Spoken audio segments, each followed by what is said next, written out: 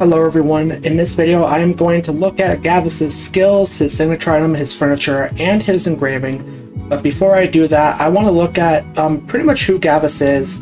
Gavus is a celestial hero, the awakened celestial hero that we have. He's also an intelligence-based hero. The class is a mage, and the primary role is continuous damage. So let's go ahead and first start with the ultimate skill. We have Orders Ruling. This has a passive and an active ability. So with the passive ability, Gavus has 3 rules. The first rule is Rebirth is invulnerable. No damage can be dealt during Gavus' entering to the battlefield. The second rule is Life cannot be usurped. Enemy heroes cannot harm Gavus unprovoked. And the third rule is Death is order in chaos. The deaths of enemy heroes must follow a certain order. And whenever Gavus' rules are violated, he gains 50 energy. Each rule can trigger this effect up to 1 time per second. And we have the active ability, Gavus invokes Order's Punishment, dealing 3 hits of damage for 250% of his attack rating to the enemy with the highest cumulative damage. When fighting with Eugene, he deals 3 hits of additional AoE damage for 200% of Eugene's attack rating. The Scales of Balance sense. The battlefield's order every 3 seconds, and Gavus' normal attacks change based on the cumulative damage dealt by both sides. If allies deal higher damage, the Azure bead lights up, otherwise the Ochre bead lights up. So with the Ochre bead, normal attacks heal the weakest allied hero for 160% of his attack rating, and the Azure bead, normal attacks deal damage to enemy hero with the highest cumulative damage for 160% of his attack rating. And with level 2, Ochre Bead increases the defense of the weakest allied hero by 35% for 3 seconds, and the Azure Bead reduces the defense of the enemy hero with the highest cumulative damage by 35% for 3 seconds.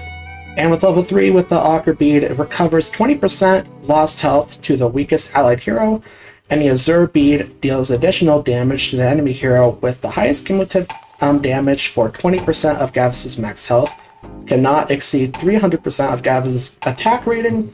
So a lot is going on here, a lot of rules here. So 3 rules, and he gains energy whenever the rules are violated. Also doing some damage with the active ability, and when you have Eugene in as well, does even more damage. We've seen this with double releases. They somehow link the 2 heroes so that it ends up doing even more damage or something like that when you have both heroes in the same formation. And then we have the beats here that change based on the cumulative damage that both sides do. So again, a lot with this ultimate skill. Let's look at the second skill. We have Rebirth is invulnerable. At the start of the battle, Gavus slowly descends from above and cannot be targeted. Damage dealt by enemies and allies is reduced by 90%. So level 2, during Gavus' entrance, when an allied hero takes damage, Gavus gains 50 energy up to 600 energy max. Level 3, after Gavus enters, the energy recovery of the enemy hero with the highest cumulative damage is reduced by 70% for 10 seconds. Level 4, after Gavus enters, if an allied hero's health is lower than their counterpart, they gain a shield equal to the difference in health, no lower than 350% of Gavus' attack rating, and no higher than 600% of Gavus' attack rating. If there is no enemy counterpart or the counterpart dies during Gavus' entrance, the allied hero gains a shield worth 350% of Gavus' attack rating. And we have the level 5. After Gavus enters, he imposes his punishment on the enemy hero with the highest cumulative damage, causing them to lose health in 3 stages. Each stage of health loss is equal to 70% of the damage the enemy has dealt during Gavus' entrance. Can be no lower than 300% of Gavus' attack rating and no higher than 500% of Gavus' attack rating. So that's a big energy or damage reduction there, and damage reduced by 90%. You'll also gain quite a bit of energy here every time an allied hero takes damage. Also reducing the enemy's hero with the highest cumulative damage's energy recovery by quite a bit as well. Also can give an allied hero a shield as well. And Gavus can punish the enemy hero with the highest cumulative damage and make them lose health as well. So overall, just like the ultimate skill, this one has quite a bit going on in here. let's move on to the third skill. We have Life Cannot Be Usurped. This is a passive ability. When an allied hero takes damage from an enemy hero other than the one directly opposite them, the damage is reduced by 15%.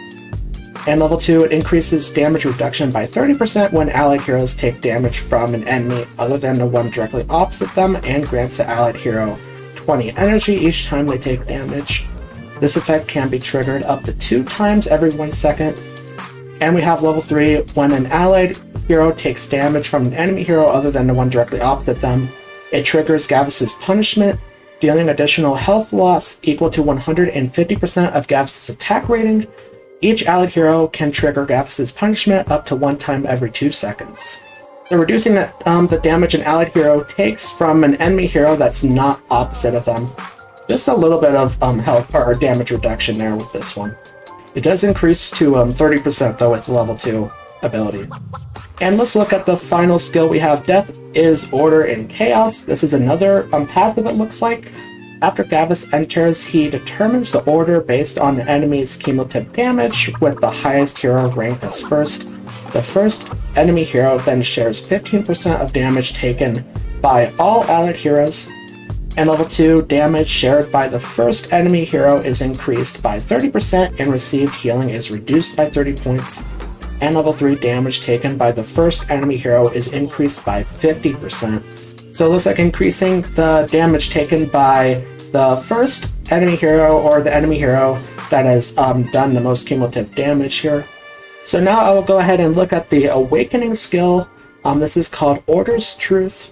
When Gavus's rules are first violated, Gavus gains 15 magic pierce points. When the first enemy dies, all allied heroes immediately recover 40% max health. Additionally, Gavus recovers 500 energy. So giving Gavus 15 magic pierce also can give Gavus 500 energy, while also giving the allied heroes 40% max health. But overall seems pretty good, I guess, for that Awakening skill. And thanks to these skills here, we have actually already looked at the signature item, furniture, and engraving here. Overall, seems pretty unique with the rules that he has with the ultimate skill. But overall, I don't know how to really think of him at the moment. His skills, like I said, sound unique, but they also, I don't know if they're going to be as effective, really. Just like Vika's skills sounded unique, but then overall, so far, we haven't found a use for her yet. I guess we will see with some testing, but overall, if Gavus doesn't perform very well, I wouldn't really be upset, because we already have quite a few Awakened heroes, especially with this double release. They promised us only 6 Awakened heroes, but we have received 8 Awakened heroes in this year. So yeah, they've over-delivered on that. So if Gavus doesn't perform very well, I wouldn't really be upset, to be honest. Hey, if you made it to the end of this video and you like this video, make sure to like and subscribe to my channel. Also comment what do you think about Gavus, and there will be a video on screen that YouTube thinks he would like to watch next, so go ahead and click on that video right now. And thanks for watching.